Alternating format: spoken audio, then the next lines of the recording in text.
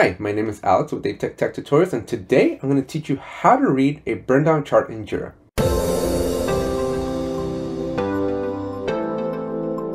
If you haven't already, please consider subscribing, drop a like if you get any value out of this video, and if you have any questions, comments, or concerns, let me know in the comments section below. Let's jump into Jira. Okay, so here we are in a company-managed Scrum project. If you are not in a software company-managed Scrum project, your mileage is going to vary. For sure, if you're in a Kanban style, you're not going to get a burndown chart. So you do need to be in a Scrum-based company-managed project to be able to follow along. If you're in a team-managed Scrum, your mileage is going to vary, but it should probably still work. I've never done it before, but I'll have to check after this video. Anyways, let's go into the report and see how this works. So go pick your project of choice and you'll have your reports. Now, one thing I do want to disclose here is there is a difference between the burndown chart and the sprint report. The sprint report will actually include a burndown chart, but the sprint reports usually happen at the end of the sprint. While your burndown chart, you're watching it pretty much daily. And so this is what I'm talking about over here. In your sprint report, you'll be able to see from closed sprints the report itself, which includes your burndown, but the data that you get below it is different. What I like and what you should be using is the burndown chart, because this one you can monitor daily. This one you can take a look at every single day. And so what I'm going to be teaching you in this video is to try to understand how in the world does this chart work? How do we read it? How do we use it to our advantage? And how can we make it really help us be better at managing our work? And so the first thing here is, obviously, this is a burndown. You don't need this stuff, right? So I can hide this information. And you actually have a little tutorial, a little guide here that teaches you how to read this chart. So if you're more of a reader, go ahead and click on that link and read it. But I'm going to be giving you a quick 5-minute overview of how this works, okay? So the first thing is you get to pick your sprint. And so depending on how many sprints you and your team have, you can pick the latest or you can pick a previous one, but make sure you're picking the right one. Because the last thing you want to do is make assumptions and use data points off of the wrong sprint. And so you want to make sure that whenever you're looking at this chart, you're actually looking at the correct chart. Otherwise, you're going to be in some trouble, right? So in this case, I'm going to be in my latest JSD Sprint 5. This is going to say whatever your sprint name is. And then the next very critical thing is your measure. So you can use story points, or you can use issue count, or you can also use original estimate. Pretty much you can use anything here, but the most common ones are going to be story points. If you're truly an agile team and a Scrum team doing story points, you're going to want to use story points.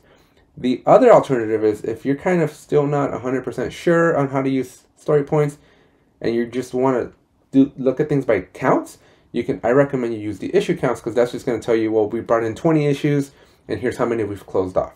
And then finally, if you're more in the micromanaging space and you're actually tracking by original estimate because you're actually having your developers track hours, which not my cup of tea, but if you do that way, then you have the option to track original estimate and see how that's burning down.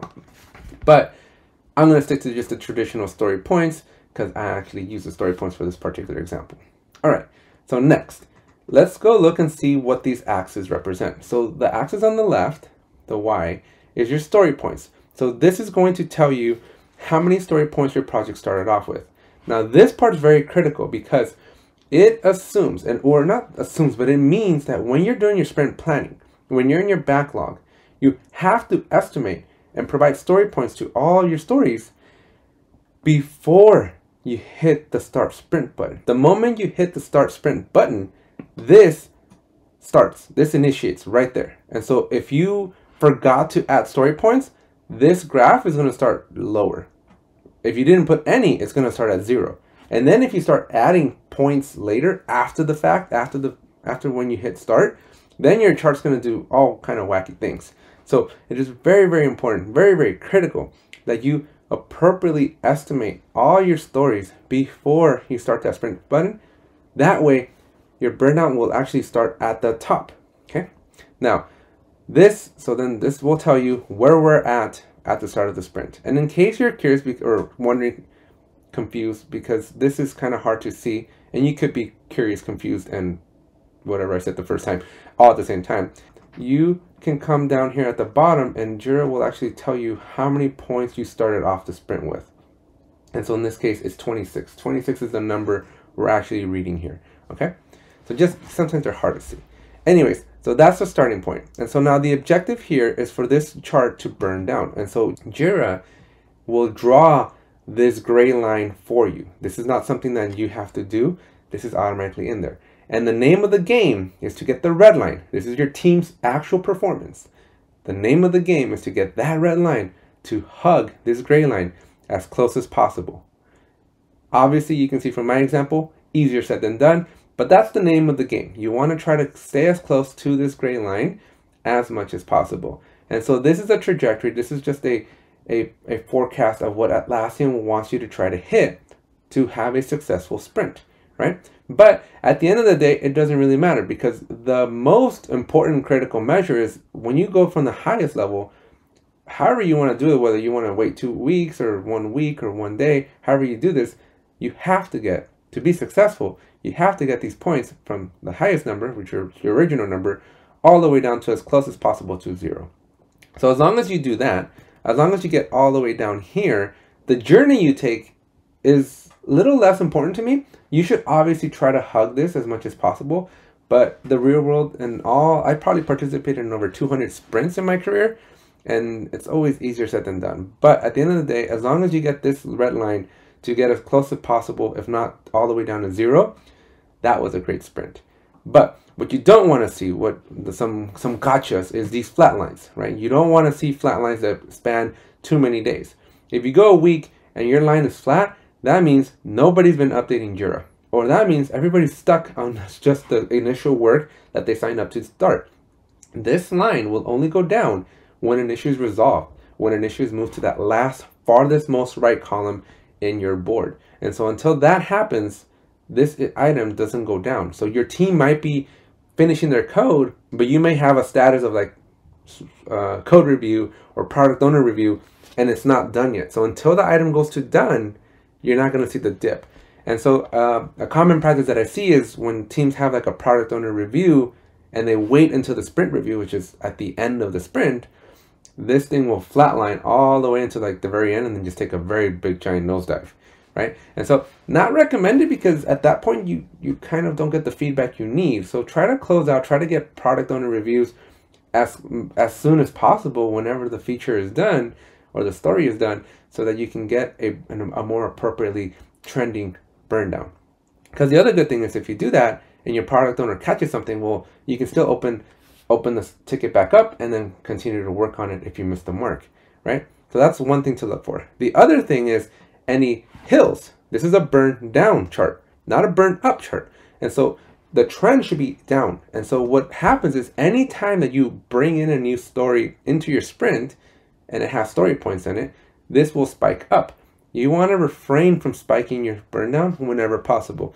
Again, I understand life happens, some stuff out of scope can occur, but you should do a trade-off. You should, if you're going to accept new scope into your sprint, you should also very quickly take something out in exchange, because your team already made a commitment to that sprint, and that will violate that contract, if you will, of like, this is what we signed up for. So you want to be very, very careful and be very prescriptive as to when and how you accept scope into your sprint. So do not get any hills. This is not a good thing. And then the last thing is down here. I love this section down here. This section down here is going to give you a play-by-play action of what is happening. So every time that you start your sprint, it'll clock that up. It'll tell you how many issues actually made it in that original scope, and then it'll tell you the points, and then it'll tell you everything, right? But then as your team starts wrapping things up, as they start actually burning things down and they complete something, then Jira is going to tell you there was a burn down. If something would have been added, this would say scope change, and it would also tell you how many points it's increased by. And so this is really cool to kind of see a play-by-play action. Everything that's coming in and coming out and being done in your sprint, this is going to give you everything you need to know. And you can always click on anything in here, and then you can go to the history of an issue and see the actual thing, right? So you can see exactly who changed it to done, when, the timestamp. So really, really cool things here. Anyways, that's how you read this burn down. You just kind of want to follow some of that guidance to try to keep your team focused and in line. And if you do that, you should yield success, right? And the last tip I would say is don't bite more than you can chew, right? capacity is a very real thing, and that initial number must be realistic of your team's actual performance and ability to close things out. And so don't sign them up for 200 points if you know your team can bang out 100 points sprint to sprint. Why would you set them up for failure by giving them double the amount of work they can handle? So anyways, that's pretty much it. Hope you found value. If you did, drop a like. And if you made it this far and you haven't subscribed, please consider subscribing. Helps the channel out a lot. And if you have any questions, comments, or concerns, or anything that I need to clarify for you, let me know in the comment section below. Thanks, and I'll see you in the next one.